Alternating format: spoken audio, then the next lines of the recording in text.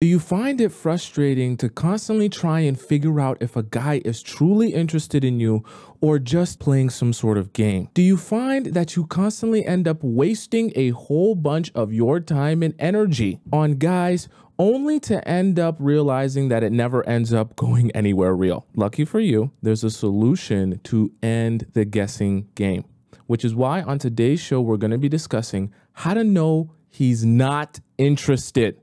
That way, you can stop the endless back and forth with a man who wasn't even interested in being in a relationship with you in the first place. So number one is the endless road of chit chat that never ends up in actually meeting each other in person. A lot of you are in situations where you don't realize that part of the reason he's having endless chit chat with you ever actually said out of his mouth, okay, let's plan the day that we're actually going to meet each other. He might fantasize with you about it. He might tell you one day I'm going to book an Airbnb and come see you, but he never actually gets to the logistics of purchasing that plane ticket, purchasing that Airbnb. You just can't really see where this road is going. A man who's giving you endless chit chat is not actually interested in you. A man who is making an attempt to see you and spend real quality time with you, the human being, in person, that is a man who's interested in you. See, a lot of you are getting confused because you think, oh,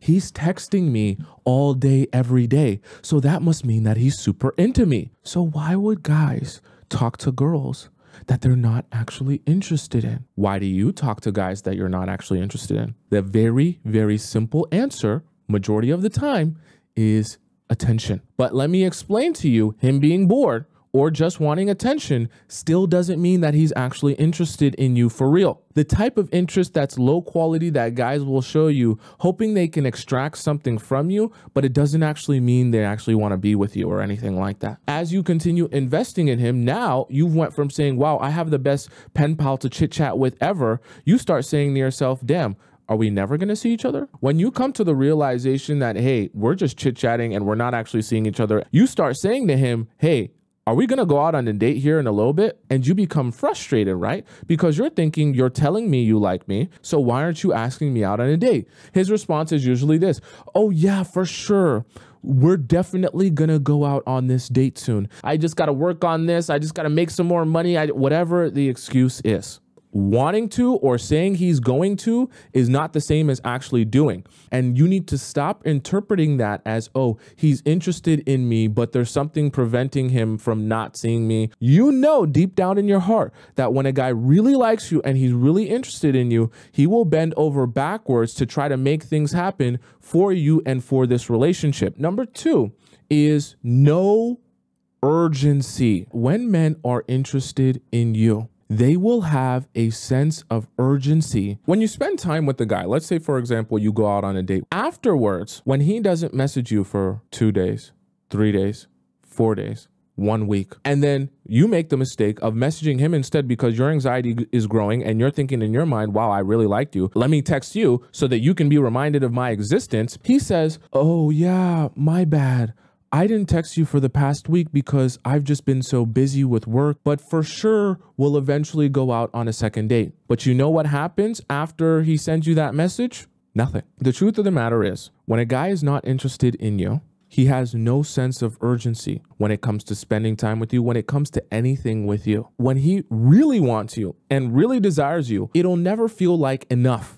Seeing you once a week will never feel like enough. You don't want him in a position where he feels it unnecessary to have a sense of urgency with you. Why? Because that's when he will not be putting his best foot forward in the relationship. You should not be doing that work for him. A function of you being a woman in your feminine energy means you're receiving him. He pursues you because he sees you, identifies you, and he wants ya. He approaches you and he tries to get to know you so that he can get more access to you. Anytime you're in a relationship and you're thinking to yourself, gee, this guy never seems to really want to see me that much.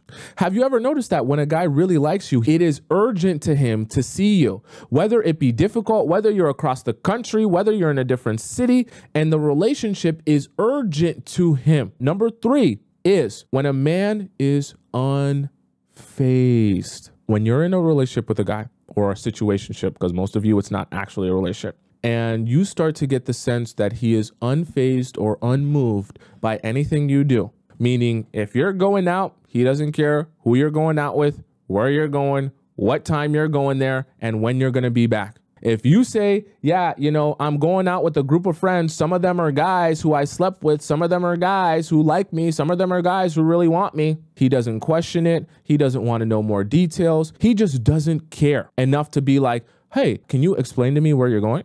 Can you explain to me who you're going to be spending time with? That is a clear sign that he's not that interested in you, because your relationship is not about what you're doing or how much he cares about you, because he doesn't.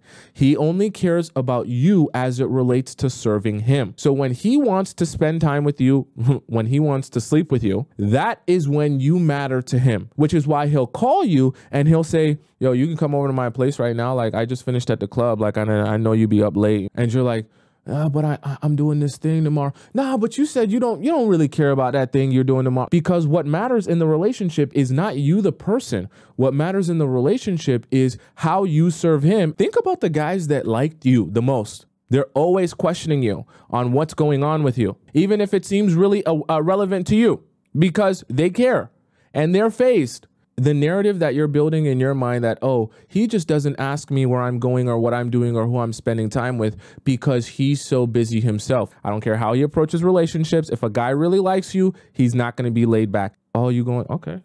Nah, like I'm not even, I don't care who you're going out with. I was just asking because it's like, it's whatever. Like, it's what time are you going to the club? Oh, okay.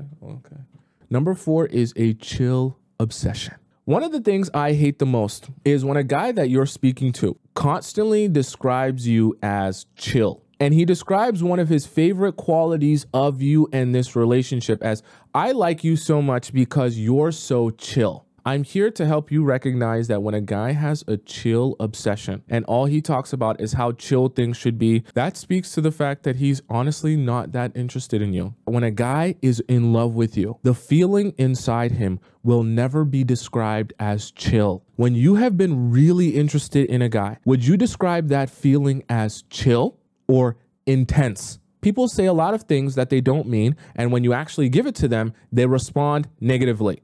Guys say, oh, I want a girl that's chill. But in reality, when they get a girl that only makes them feel chill, they become extremely uninterested in that girl. And you know what they do instead? They take all of that chill energy that they left with you, and they take all of that intense passion, and they go and focus on a different girl at work or a different girl that is not you. Meanwhile, you're chill. I need you to recognize that so that you can say to yourself, oh, whoa. I'm wasting my time. This guy's not even really interested in me. I'm doing all the work here. Quicker you can uninvest yourself in this guy, now you can go on and build a new relationship with someone who actually is invested in you. If he was gonna get the chance to take out his dream woman, what would he do? I guarantee you he's not gonna say, I'd invite her over to my place and watch Netflix. He's not expecting there to be a chill vibe when it comes to that. Part of being unchill, I guess you could say, right, is having standards and having a lot of boundaries that you don't allow people to cross. Number 5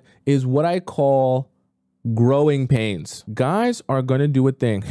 Anything that pushes the relationship forward to becoming more serious, to having more expectations. So like us actually being boyfriend and girlfriend, that's like expectations. He's always going to fight against that constantly. So let me give you an example of growing pains. If you're dating a guy for, let's say, 1 year, you still aren't officially boyfriend and girlfriend. And in this entire span, you've only ever seen him. You've never met any of his friends. You've never met any of his family. So you're thinking to yourself, you know, I would really love to meet your family or some of your friends that you hang out with and you're spending time with these guys. I would love to like meet some of these guys at some point. You know, it's been a year that we've been talking and I just feel like I don't really know anything about you. He's going to say, you know, to be honest with you, like I like to keep my relationships separate and I don't really think it's the right time. And my mom, she's got a thing where she doesn't like to meet new people. And all of these, you'll see so much pushback and so many excuses because the growth forward, making the relationship more serious means that there are now more expectations of him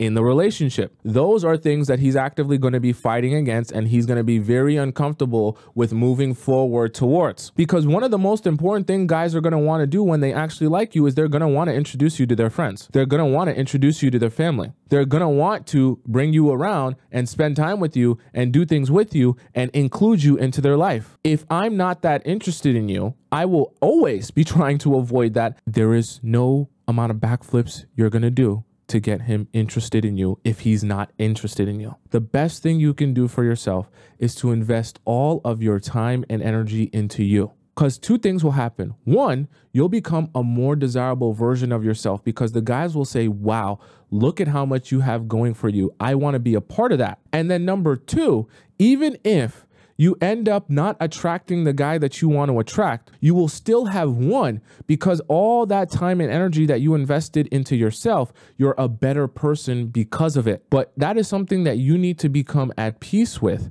The idea that who is meant for me will also be interested in me, and I'll never have to ask them as a woman to do more for me.